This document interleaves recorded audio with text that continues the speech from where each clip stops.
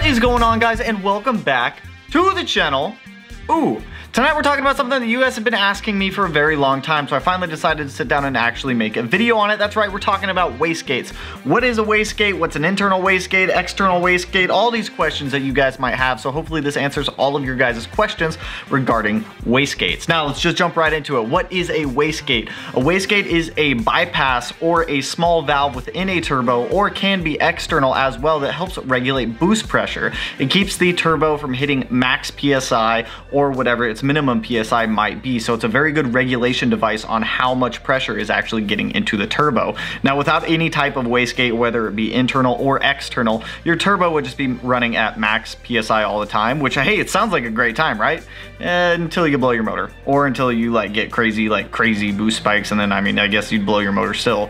It'll blow your motor if you don't have a wastegate. So get into some wastegate action. So if you don't know what an internal wastegate looks like, it's gonna look something similar to this right here. See that small flap on the backside of the turbo? That's gonna be your internal wastegate. It's essentially a small flap, which is a diverter valve, essentially, that diverts some of the exhaust gas away from the turbine wheel and pumps it through the wastegate. So as the turbo is building pressure and as the turbine wheel is spinning, some of that excess exhaust gas has to go somewhere, because if you have all of the exhaust gas going straight to the turbo, like we said, it's just going to keep building boost until A, either the turbo runs out of chooch, or B, until your motor runs out of chooch, and either option is not a good idea. So what the wastegate does, at a certain PSI set either by the factory or by a tuner, that wastegate is going to open up, and that is going to allow all of that excess exhaust gas to bypass away from the turbo. So let's say you're tuned to 18 PSI on your stock VF43, VF39, whatever turbo you might have out there. Once you hit 18 PSI, that internal wastegate flap is going to open up, and it's going to allow that exhaust gas to bypass the turbine wheel to go into the downpipe.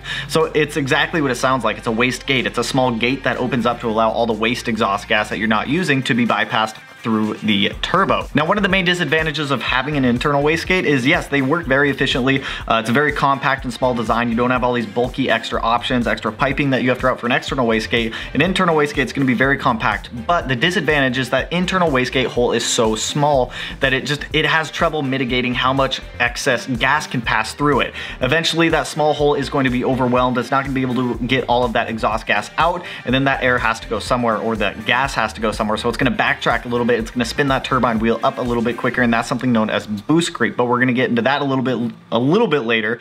I've talked about boost creep a little bit in the past, but I'm not going to jump too much into it right this second. Now, what is an external wastegate? So you might see on a lot of turbos, especially the one on the BRZ, if you guys remember when we installed that turbocharger on it, it didn't have any type of internal wastegate plumbing on it. It was external wastegate only. So you'll see this on a lot of aftermarket turbo applications, especially with like Garrett, Precision, Borg, Warner, some of these bigger turbos that you're going to be running. They won't even have options for an internal wastegate, so you're going to have to run an external wastegate. Now here's where external wastegates come in. Once you've exceeded the amount of exhaust gas that you can push through that stock internal wastegate or an aftermarket external wastegate hole, and you start seeing some of that boost creep, you're going to have to swap over to an external gate. Now external gates typically come in 38, 40, 44, 45, I believe, millimeter sizes. I'm sure there's other varying sizes out there, but those are typically going to be the most frequently ones you see.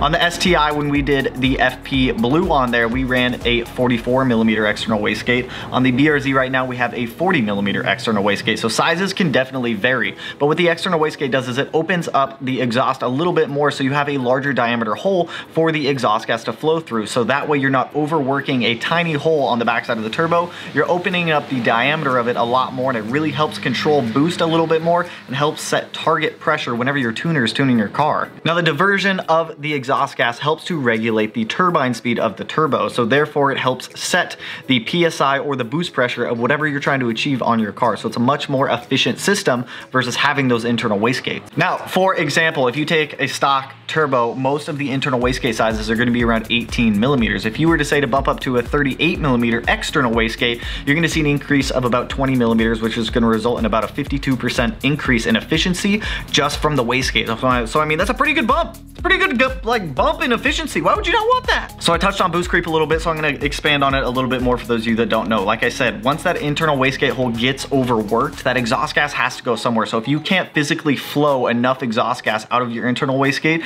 that gas has to go somewhere. So it spins up that turbine wheel a lot more, and in turn it obviously spikes your boost a little bit. This can be a lot more frequent in colder weather as the air becomes more dense than it would be in summertime, but it's still a very real issue. A lot of you guys ask me, why would you want to go to an external wastegate? It's a pretty good reason right there. Now, why would you want an external wastegate? Yes, it helps regulate boost pressure. Yes, it helps regulate and completely mitigate boost creep, but also it does allow you to run a smaller AR on your turbo because you are able to fit a more compact housing on the back side of the turbo. If you don't know what AR is, it's area over radius. I'm not going to go into the whole cross-sectional divisionary math portion of it, but it's essentially the hot side of your turbo. So if you can eliminate having an internal wastegate on there, it allows you to run a smaller housing, which in turn will help spool up the turbo a little bit quicker, and you're pulling a little bit more stress off of it. It's less moving components in a turbocharger, because if you think about it, it's spinning like 200,000 RPMs per minute. Is that right? Per minute? Per minute, yeah, 200,000 RPMs per minute. And pulling that internal wastegate off there is just one less mechanical mechanism that you have to have attached to your turbo. So it allows you to run other turbo options. You can mix and match your AR size. You can pick out what turbo you want, but we're not going into that today. Now, when it comes to what size external wastegate you should get, you guys ask me this question a lot. Should you get the 38 millimeter? Should you get the 44 millimeter? Should you get a 40, a 45? There are so many sizes. There's so many sizes. Do we want big?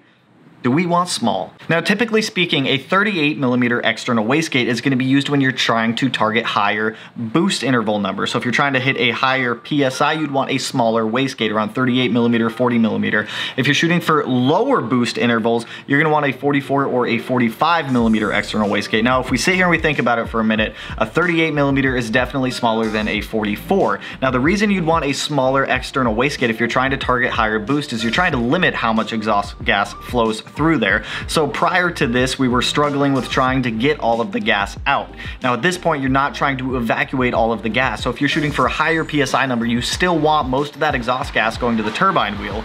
Now, if you're trying to expel as much of the exhaust gas as you can, you're obviously going to want a larger diameter external wastegate. This is going to allow more of the gases to flow out of the wastegate and not to the turbine wheel. Now, a good way to think about it is big turbo, low boost, big wastegate. Big turbo, high boost, small wastegate, small turbo, high boost, small wastegate, small turbo, low boost, big wastegate.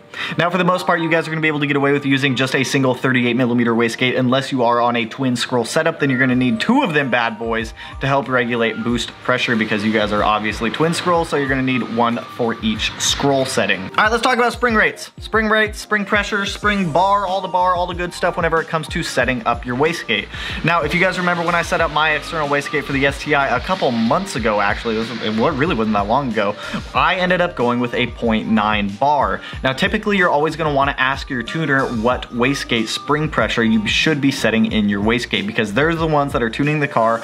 They're the ones that are going to be controlling how much boost the wastegate is allowing. So always ask your tuner and double check what spring rate you should be using in your wastegate. But typically speaking, if you don't know, you don't have a tuner, you can't get a hold of a tuner, 0.9 bar is a pretty safe setting. If you don't know, 1 bar is about 14.7 PSI. So pretty much all your spring ratings are going to be in bar versus PSI. So let's talk about 3-port boost controllers real quick, because they do interfere with wastegates a little bit. So essentially what a 3-port boost controller is doing is it's interrupting the signal between the boost source and the wastegate, keeping the wastegate shut a little bit longer. So once the 3-port boost controller sends the signal to the wastegate, that's when it opens up and it allows all of that exhaust gas to start flowing out of the wastegate. So I did want to touch on that one too, because I know someone might ask down in the comments, so I figured I'd touch on it a little bit.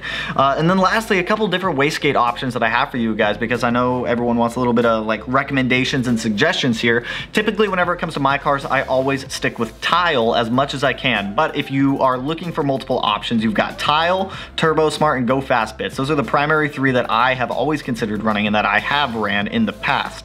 Now, you might start seeing some like crazy electronic wastegates out there and all this other crazy stuff. Unless you're doing some like weird crazy build or you're trying to like shoot for like the moon for horsepower, a standard wastegate will pretty much get the job done for you. Now, most of them out on the market are going to be V-band setups, which is always a plus because V-band is easy to install install, B, it seals extremely well, and C, I mean, V-bands just look good, right? But that's really all I got for you guys on this one, so I wanted to sit down, kind of cover the differences between internal and external wastegates, answer some of the generic questions that I've seen out there regarding them. So I do hope this helps you guys out, and if it did, go ahead and hit that like button, because that's what I'm talking about. Hit that like button, turn it blue if you haven't already, like the Subaru, and if you're not subscribed to the channel, because only 40% of you guys who watch these videos are subscribed, hit the subscribe button. Your boy appreciates it as always. But with that though, I will catch you guys in the next one. Peace out, homies.